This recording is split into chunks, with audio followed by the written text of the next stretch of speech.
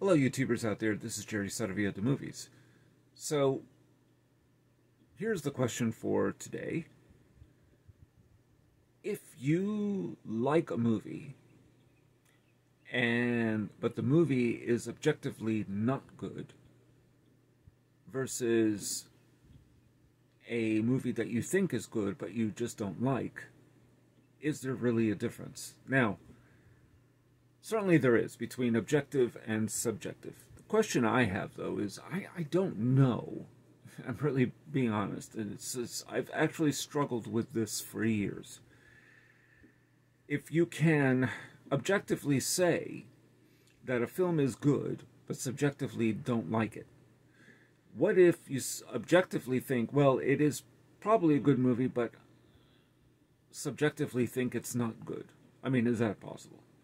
So, case in point, I usually always point to Roger Ebert because his reviews, I have many of them committed at least certain phrases, let's say, to memory.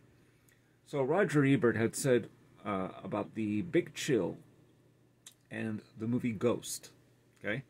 So, The Big Chill, for those of you who don't know, came out in 1983, directed and written by Lawrence Kasdan. So, he gave both films thumbs down. Now, Ebert said The Big Chill, it's a good movie, but he just didn't really care for it. Ghost, same thing. Actually, in his video, or I should say on his show, Siskel and Ebert in the Movies, he said it's a good movie, but it just doesn't work, or something along those lines. Now, here's the question. I heard someone talk about a certain film, and I'm not going to mention it because the fact is that I do think it's a masterpiece, but I think that maybe I've discussed it too often. So we're just going to leave the film's title untitled for the moment. And they said it's a masterpiece. It is finely made, beautifully acted, blah, blah, blah, but I just don't like it. So the struggle I have is that, is it possible that a movie is good in your opinion, and that it is also something you like? So, for example, I don't see the objectivity necessarily, because not everyone can agree on the same objectivity. You know, I've heard, for example, certain people say The Greatest Show on Earth by Cecil B. DeMille to be the worst film they had ever seen in their life. And I don't think they would have said, but it's a good movie. You know, no, they're not going to do that. So, what are the guidelines? You know, in other words, what is the strategy behind calling something objectively good or great, or objectively bad? But when you like or dislike, well, that's just your criticism. Subjective is how you feel about it.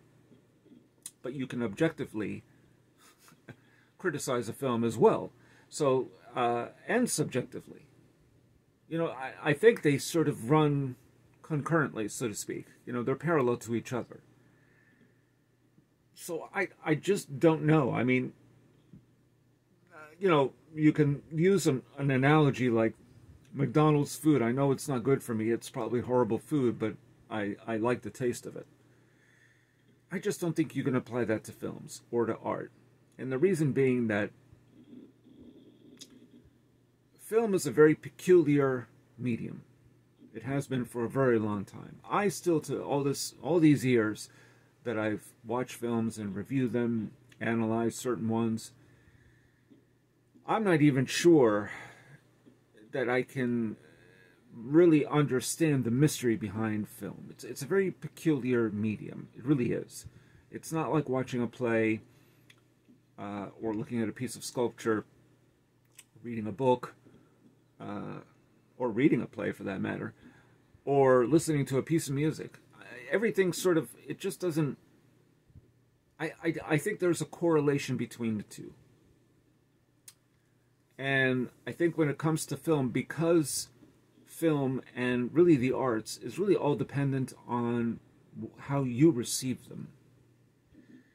It is not so much that we need a whole bunch of critics, maybe myself included, to tell you this is objectively a good movie or this is objectively a bad one.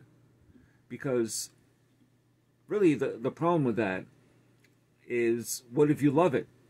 I mean, can you love a movie and say, well, but objectively it's a bad movie? It doesn't, I just don't see the correlation between the two. Maybe that's why I'm not really a, full-fledged film critic, and never really have been, because I cannot understand that difference very well.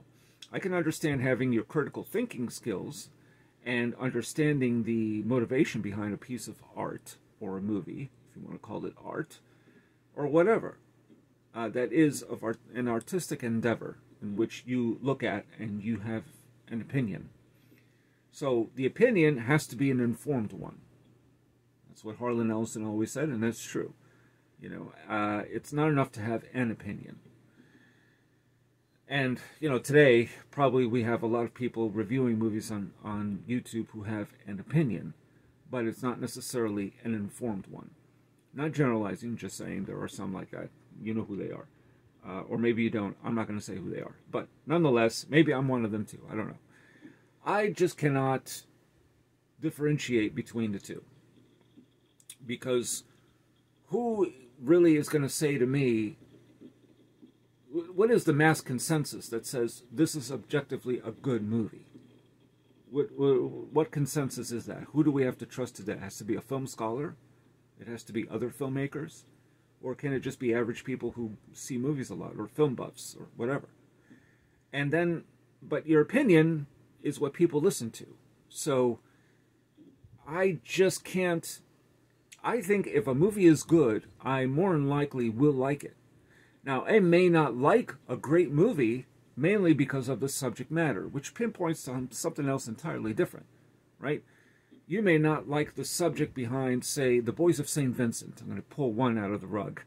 It came out back in 1995 because it deals with priests and pedophilia. You may not like the subject, but that doesn't make it a great movie or a bad one, right? That is just your how you feel about the subject, how you receive it.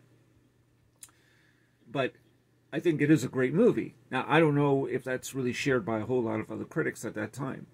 It's just, that's my opinion. I don't know if objectively it's great, because I can't tell you that.